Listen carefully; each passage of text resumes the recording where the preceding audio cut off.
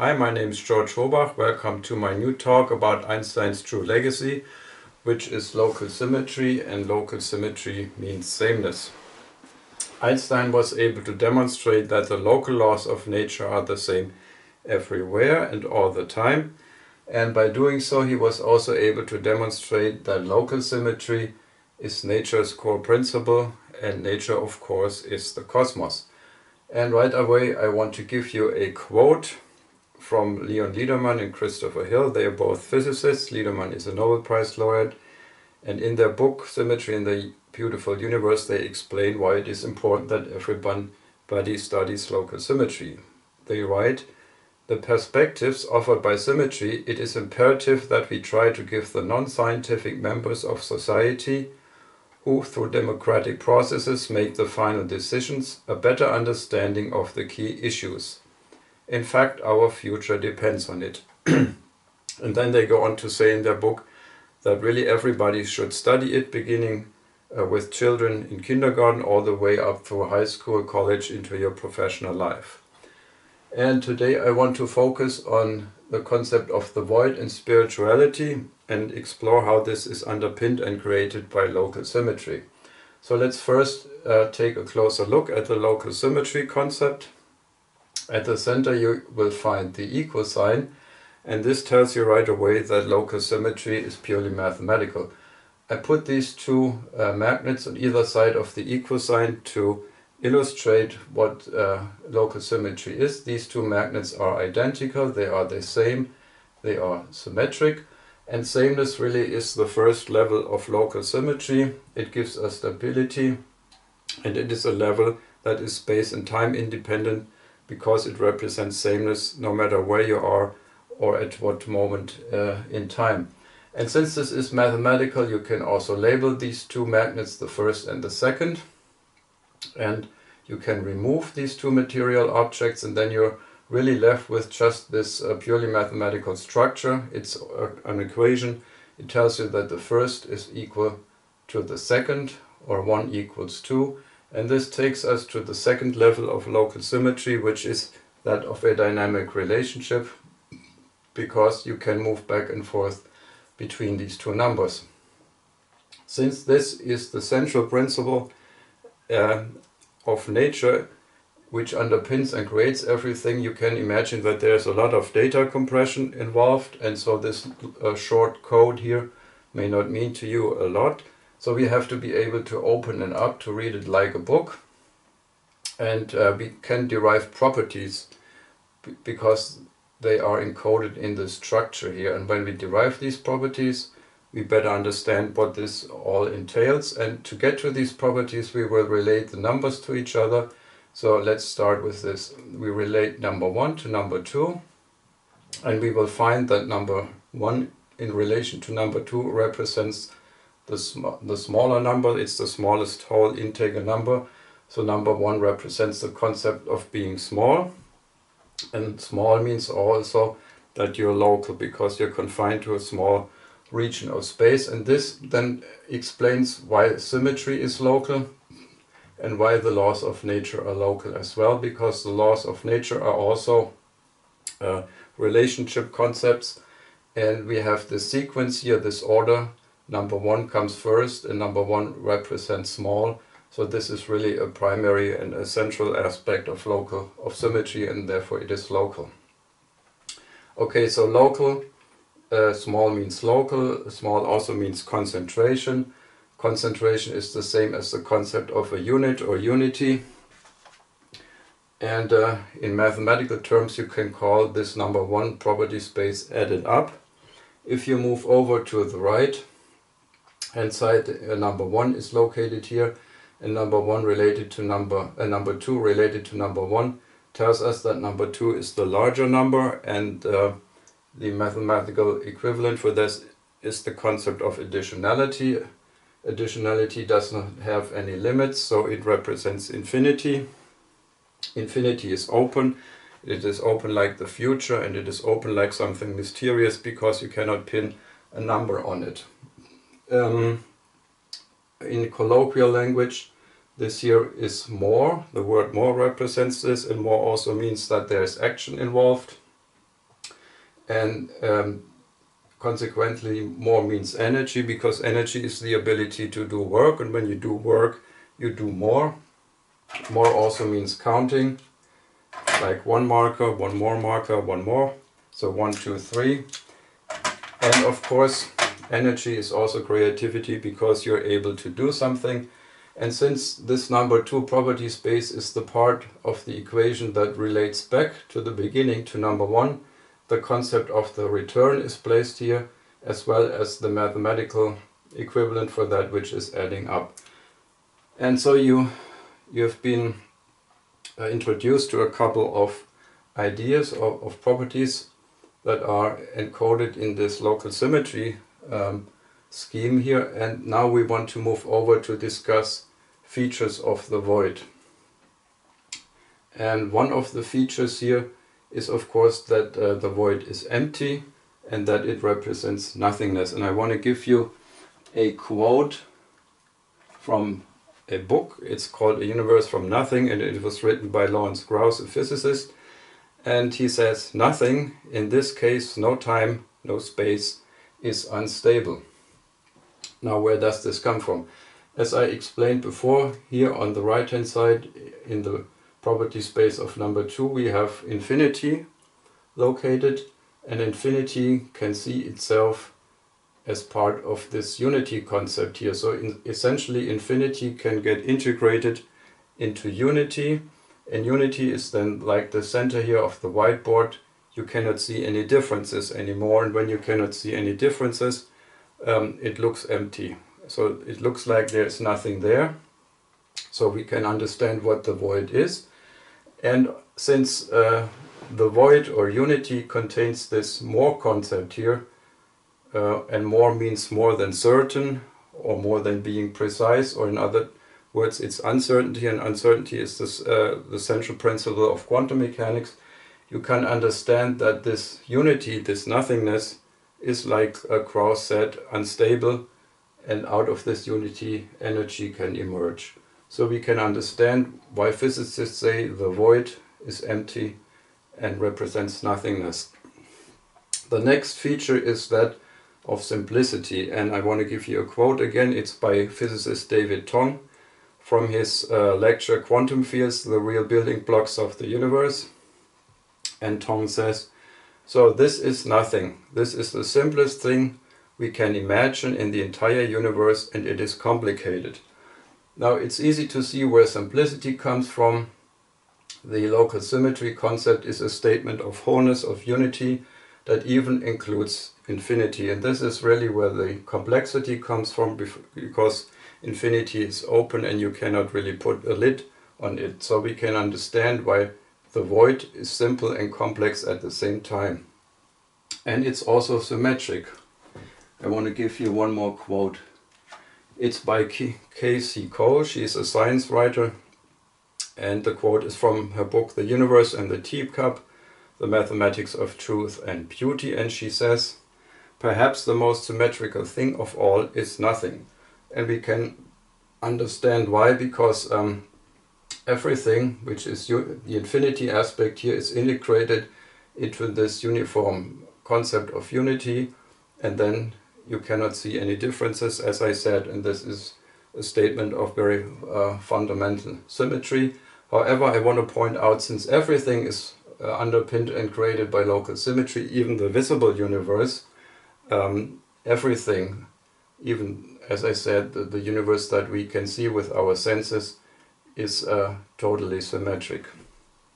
And now I want to give you a quote by Isaac Newton, because he very nicely sums up this big picture of local symmetry, and this also in a way leads us towards spirituality. This quote is from the book Newton's Gift by Daniel Berlinski, and Newton says, "This most beautiful system of the sun, planets and comets could only proceed from the counsel and domination of an intelligent and powerful being." Now intelligence comes from the fact that these two aspects here, due to the equal sign, are aware of each other. So this represents in a consciousness that includes infinity, so it's a very powerful awareness. He is eternal and infinite, omnipotent and omniscient. That is, his duration reaches from eternity to eternity, his presence from infinity to infinity. Eternity refers to this aspect of sameness, which is, as I said, time and space independent. He governs all things and knows all things that can be done, refers to infinity.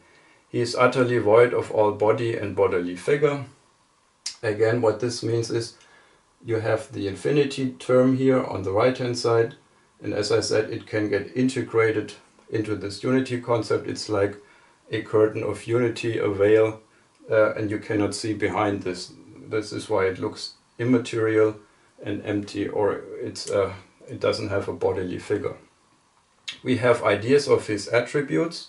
That's what we've been talking about here and here. But what the real substance of anything is, we know not. We know him only by his most wise and excellent contrivance of things. Okay, the mystery is always there because of infinity. So let's move on to the next feature, which is that the void is a reservoir of energy, and this comes from Lisa Randall. She's a physicist, and she wrote this in her book Warp Passages, and she says you can think of the vacuum as a reservoir of energy, and this should be easy to understand now, because on the right hand side in this property space we have energy, and energy can be integrated in a way that it is part of this unity concept, and then this is equal to being empty or nothing. And we can move on to the next concept. This is very interesting. It's the concept of a grid. And this quote comes from Frank Wilczek, also a physicist, of course, a Nobel Prize laureate, and it's from his book The Lightness of Being. And he says, a great lesson is that the entity we perceive as empty space is in reality a dynamic medium full of structure and activity, the grid as we have called it.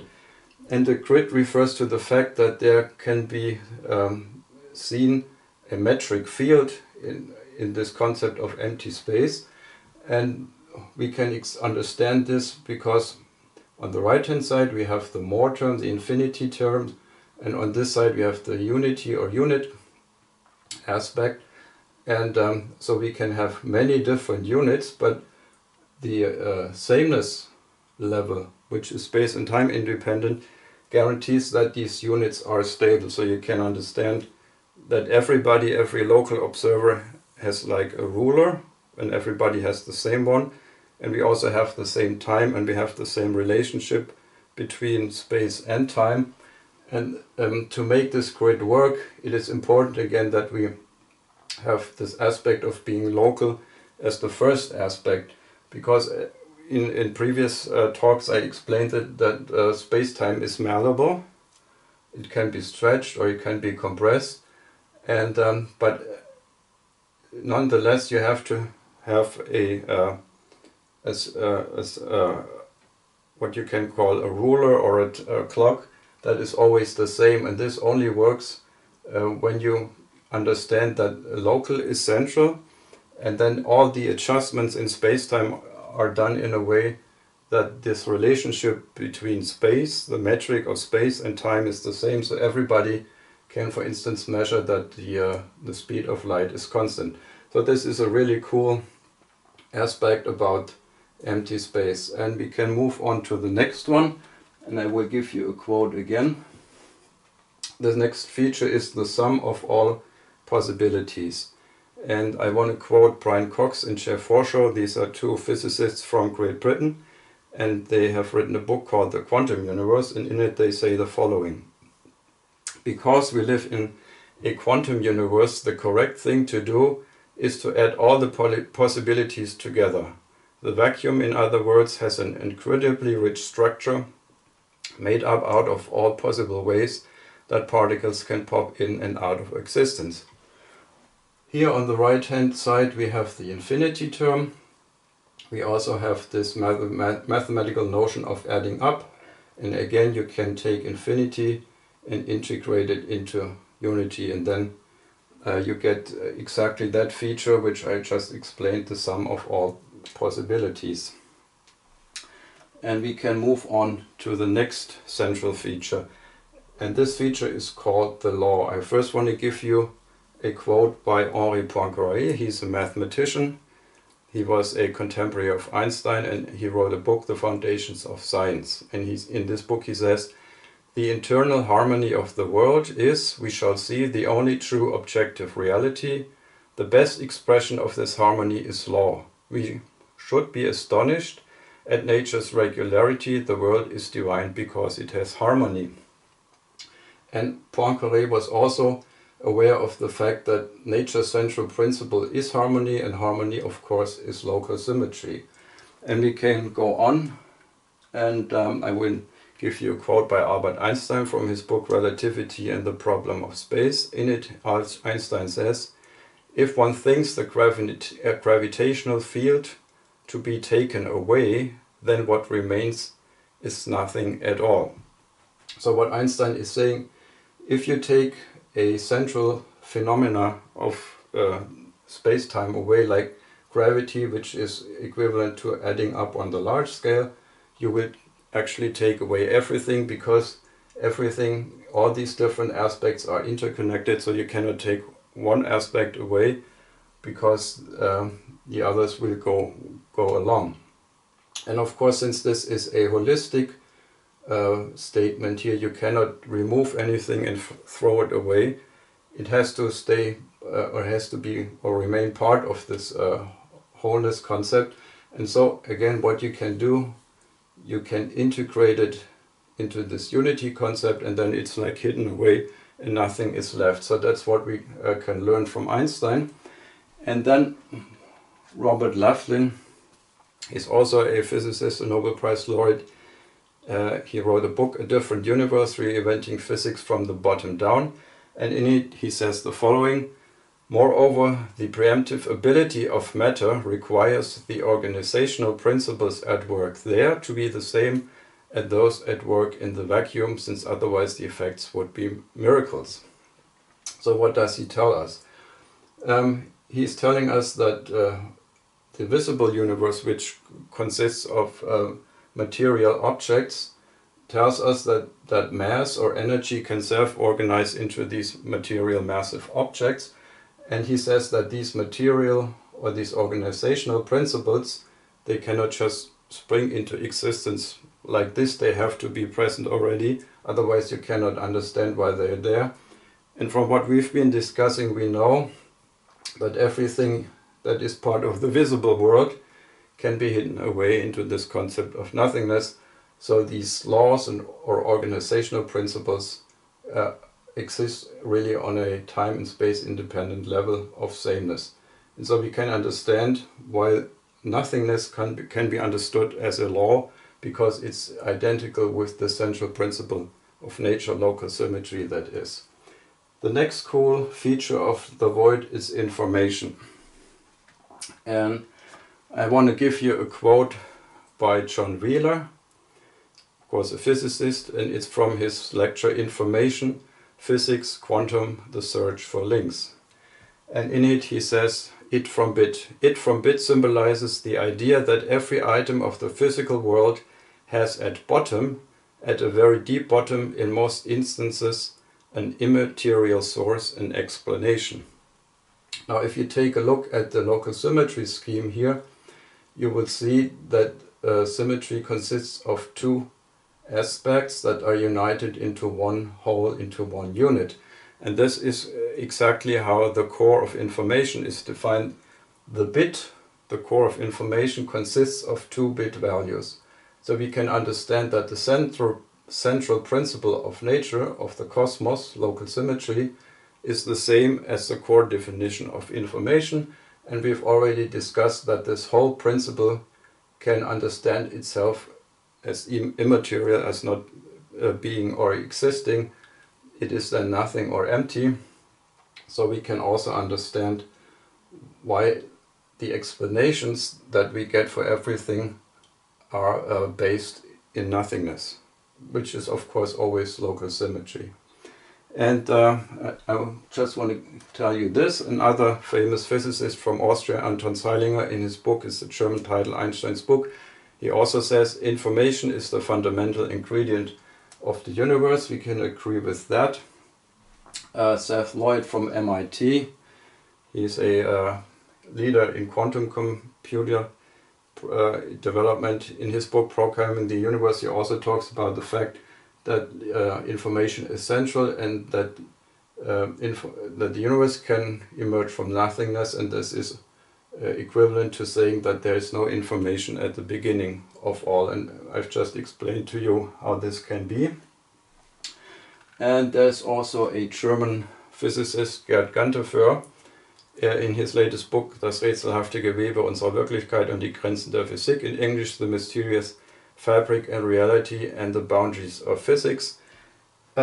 He talks about the conservation of quantum information, and that this might also be true with respect to information in general. And then this would of course lead to the consequence that nothing can get lost, everything is conserved, and even if we die, something of us would remain. So you can really see how this analysis of the void starts to take you always into this realm of spirituality. And I want to move on and discuss what Erwin Schrödinger said. He is also a famous physicist, and he was quoted in the book Quantum Questions, which Ken Wilber edited. And Schrödinger is referring to ancient wisdom from India. Just like, for instance, the Chinese wisdom is that the great void is full of Qi, of energy. Let's see what the wisdom from India has to say. And so Schrödinger says the profound rightness of the basic conviction in Vedanta, it is not possible that this unity of knowledge, feeling and choice, which you call your own, should have sprung into being from nothingness at a given moment not so long ago. Rather, this knowledge, feeling and choice are essentially eternal and unchangeable and numerically one in all men. Nay, in all sensitive beings. You and all other conscious beings as such are all in all.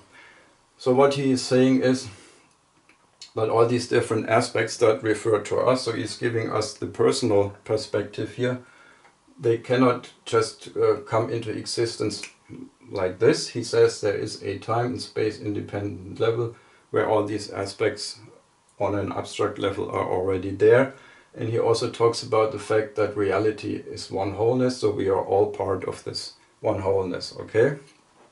And then so he goes on to say, hence this life of yours which you are living is not merely a piece of the universe, you know, this can be a piece here, this unity concept, but is in a certain sense the whole. Only this wholeness is not so constituted that it can be surveyed in one single glance, okay? And you probably can understand right away what he means. If you unify everything, which this equation allows, into this integrated concept of uniform unity, then you can't see anything. You need this binary configuration to play out, like in the visible universe, and then you can, for instance, if you call yourself this local entity here, then you can relate yourself to the infinity, the global rest, and you can start seeing things and understanding things. So Schrödinger goes on to say, this, as we know, is what the Brahmins express in that sacred mystic formula, which is yet so simple and so clear. Tat Vam Asi, this is you. Okay, so this refers to this binary concept of wholeness, which we are exposed to in the visible world that we find ourselves in. And then Schrödinger goes on to say, or again in such words as I am the East and the West, I am below and above, I am this whole world. For eternally and always there is only now, and the same now, the present is the only thing that has no end. And so again he circles back to this concept that there is this sameness level, which is time and space independent, so this is always now, it's always the same thing, and which again tells us that the whole universe is always one integrated concept of unity. You will find this also in other parts of the world, for instance in the Jewish tradition, in the Old Testament, God introduces himself to Moses as I am that I am. It's again a statement of local symmetry. And of course this always leads us into this realm of spirituality. Newton gave us the big picture, and Schrödinger, he was talking about this personal experience in a very beautiful fashion, I think. And one more quote from a famous physicist, Max Planck. It's from his interview in The Observer in 1931, and he said, I regard consciousness as fundamental, and we can understand why. I was talking about this before. Local symmetry is a relationship concept which is essentially eternal. It exists beyond space and time, and this relationship tells us that these aspects are aware, and there's a wholeness, awareness of the whole, so this is consciousness. And one more aspect about this aspect of religion and religious feeling, I want to quote Einstein here. It's from the book The Human Side, which was written by Tukas and Hoffman. And Einstein said, if something is in me that can be called religious, then it is the unbounded admiration of the structure of the world as far as science can reveal it. And local symmetry is really this structure that science was able to reveal. We cannot go any further as it looks because of the infinity term, so there's always something mysterious there. So let me close this talk by giving you two more quotes from Albert Einstein about this beautiful mathematical structure.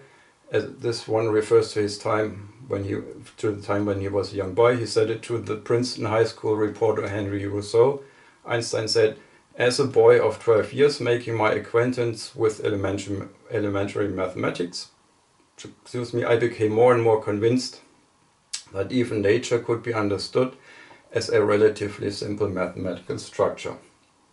Later on in 1933, as a celebrated physicist, he said in his lecture on the method of theoretical physics, based on our experiences so far, we have reason to be confident that nature is the realization of the simplest conceivable mathematical concept. And it's really wonderful to see that as a young boy he already sensed that nature is a simple mathematical structure. Then on his scientific journey he started out with symmetry, and it's always local symmetry being his guiding star. And his great success then was when he was able to demonstrate that local symmetry is actually nature's, it is to say the cosmos's central principle. This concludes my talk for today. I hope you enjoyed it. You can always subscribe to my channel, activate the notification bell. This is spectacular fun, and I hope to see you next time. Bye bye.